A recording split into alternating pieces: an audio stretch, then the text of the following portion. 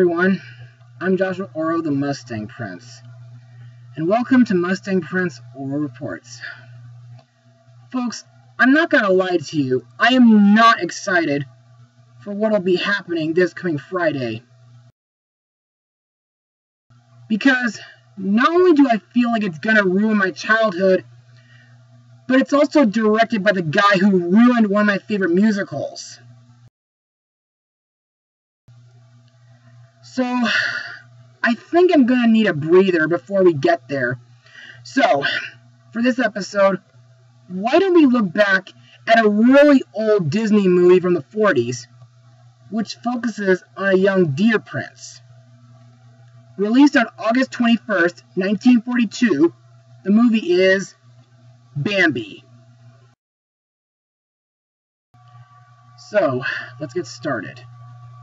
In this story, a young fawn named Bambi joins his new friends, a young rabbit named Thumper and a skunk named Flower, in happily exploring the woods.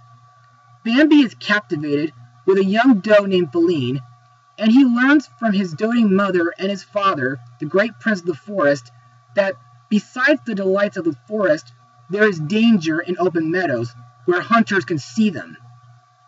Though fear and tragedy touch Bambi's life, another spring brings renewal. So, what are my thoughts on this movie? Well, this was a very emotional Disney film, and since I grew up with this movie, I still love it. But, in order to explain why, let's move on to Mustang notes. The movie is based on the book, Bambi, A Life in the Woods, by Austrian author Felix Salten. In 1933, Sidney Franklin, a producer and director at MGM, purchased the film rights to the original book, intending to adapt it as a live-action film. After years of experimentation, he eventually decided that it would be too difficult to make such a film, and he sold the film rights to Walt Disney in April 1937. Disney began work on crafting an animated adaptation immediately, intending it to be the company's second feature-length animated film, and their first to be based on a specific recent work. However, the original novel was written for an adult audience, and was considered too grim and somber for a regular, lighthearted Disney film. The artists also discovered that it would be challenging to animate deer realistically. These difficulties resulted in Disney putting production on hold, while the studio worked on several other projects. In 1938, Disney assigned Perce Pierce and Carl Fahlberg to work on the film's storyboards. But attention was soon drawn away as the studio began working on Fantasia. Finally, on August 17, 1939, production on Bambi began in earnest, but progressed slowly, owing to changes in the studio personnel and location of handling animation at the time. Although the animators had animated deer in Snow White, they were animated, in the words of Eric Larson, like big flour sacks. Disney wanted the animals in Bambi to be more realistic and expressive than those in Snow White.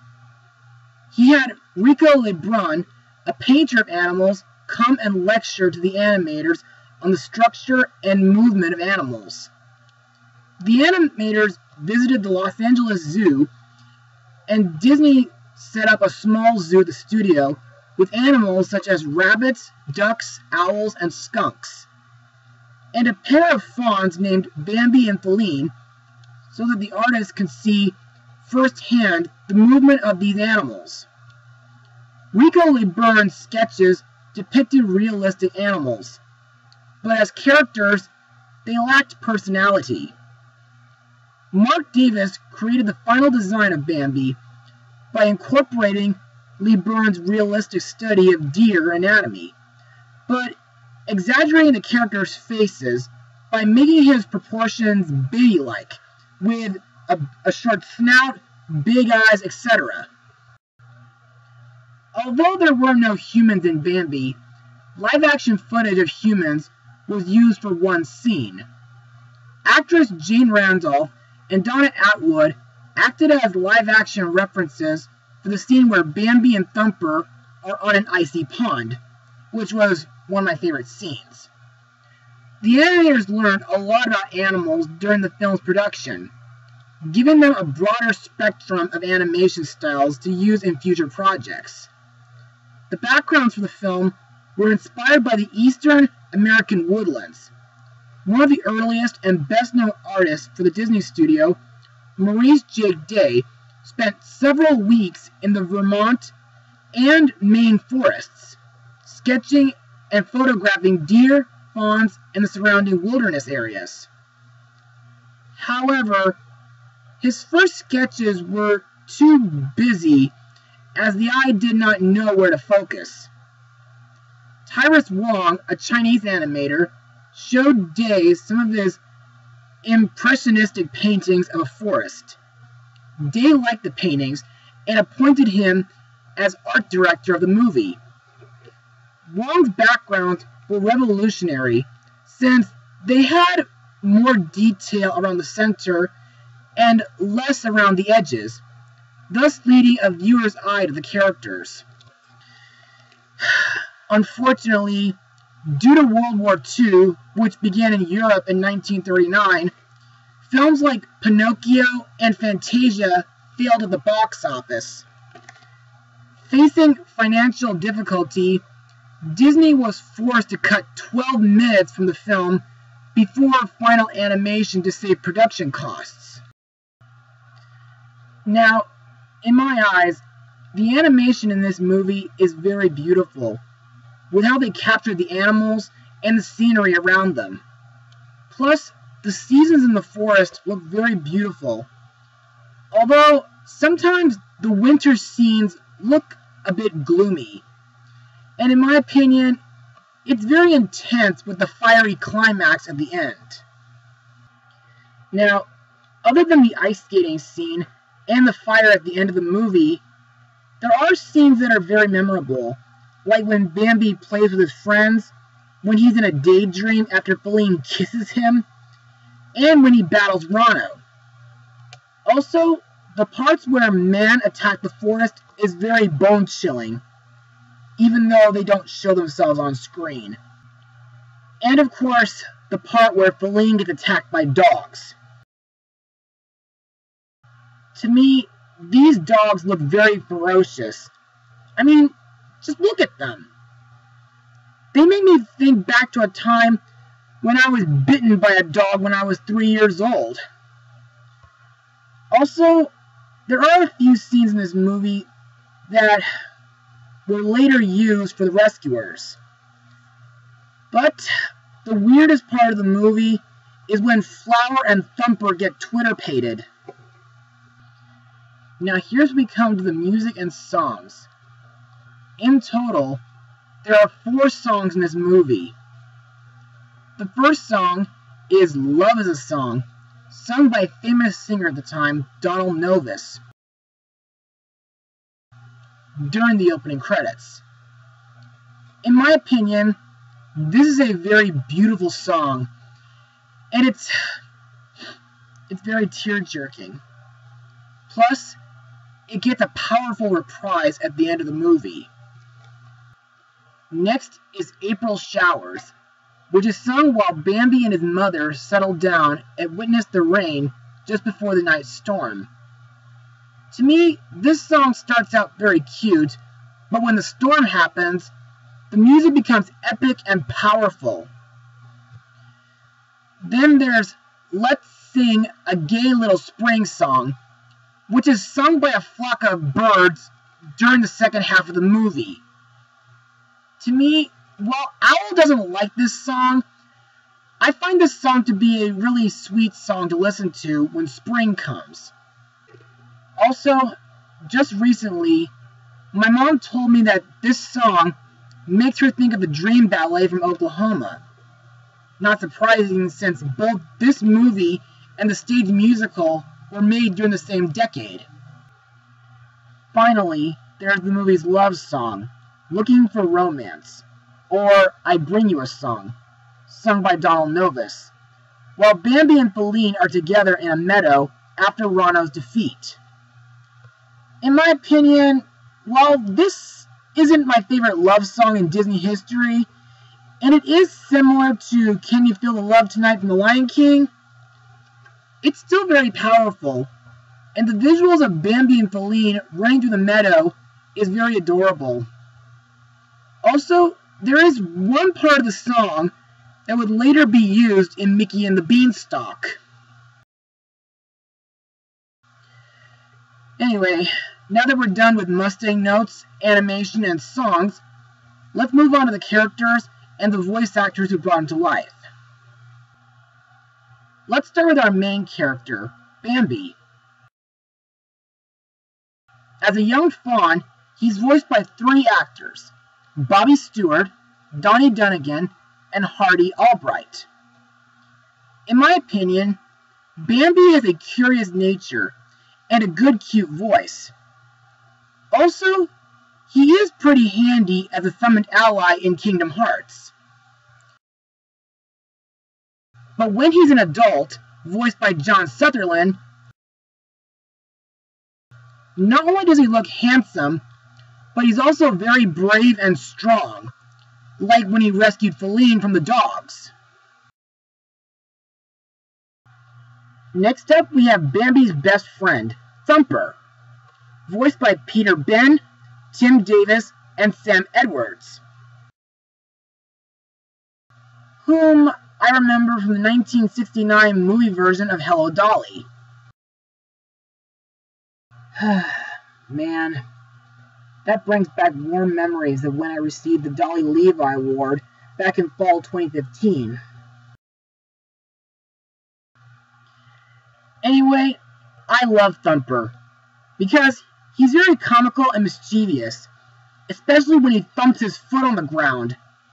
And I like the scenes where Thumper takes Bambi under his wings and teaching him the ways of the forest to some extent. Also, there are parts where Thumper repeats what his father told him, which is, in my opinion, very nostalgic, but also educational at times. Next, we have Flower, a striped skunk voiced by Stan Alexander, Tim Davis, and Sterling Holloway. Best known from Dumbo, The Three Caballeros, The Aristocats, Alice in Wonderland, The Many Adventures of Winnie the Pooh, and The Jungle Book. To me, Flower is a really adorable skunk, and I'm surprised that he doesn't stink in this film like most skunks. Also, I think Flower can be pretty bashful, and he can be sleepy, like during the winter scene. Bambi's mother is voiced by radio and television actress Paula Winslow, who got to be in North by Northwest.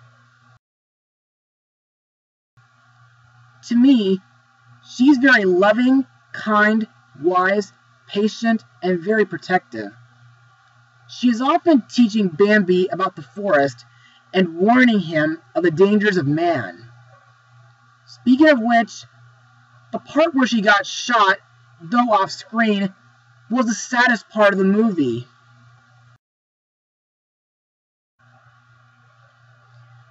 Next, we have Friend Owl, voiced by Will Wright, who got to be in Rodgers and Hammerstein's State Fair. While incredibly cheerful most of the time, Owl is best known for his mildly grumpy attitude. He strongly dislikes the springtime because animals tend to become Twitter-pated during that time of the year. Speaking of which, my favorite scene that Owl is involved with is when he tells Bambi and friends about what it's like to get Twitter-pated. And in my opinion, some of his gestures and movements are pretty funny. Next we have Bambi's father, the Great Prince of the Forest, voiced by Fred Shields, who got to narrate in Saludos Amigos and The Three Caballeros. In this film, the Great Prince is shown to be a highly dignified stag. Plus, according to his wife, he's very brave and very wise. I really like the part where he warns the herd that man was approaching and helps his wife and son evacuate the meadow, including the part where he warns Bambi that man has returned to the forest, and the scene where he and Bambi race to the forest to escape the fire. However, there is one little flaw that I found about him. He doesn't seem to show too much emotion in his face, nor does his mouth move when he speaks. Next we come to the beautiful Feline. As a fawn, she's voiced by Cami King, best known from Gone with the Wind. She gives the impression of a mysterious, quiet, sweet, wild, giggly girl stealing too many kisses from Bambi when they first meet. As an adult, she's voiced by Ann Gillis, who might remember from 2001: A Space Odyssey. In my eyes, Feline is a beautiful doe. In fact, she's as beautiful as Zoe from Rudolph the Red-Nosed Reindeer the movie. Plus, she and Bambi make a sweet couple.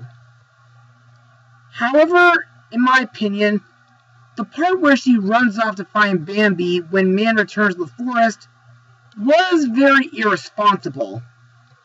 I mean, if Bambi would have told Feline where he was going, or if he had brought her along with him, then things would have been okay. Finally, we have Ronno, who in this film has no voice actor, but in the midquel Bambi 2, he does have a voice actor.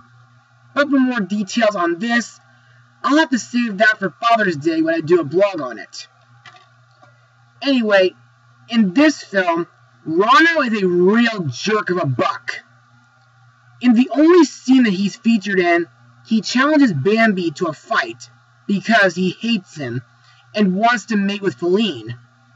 And, as I said before, his battle with Bambi is very intense, with green, orange, and lots of black in the background, as well as the orchestra sounding very epic.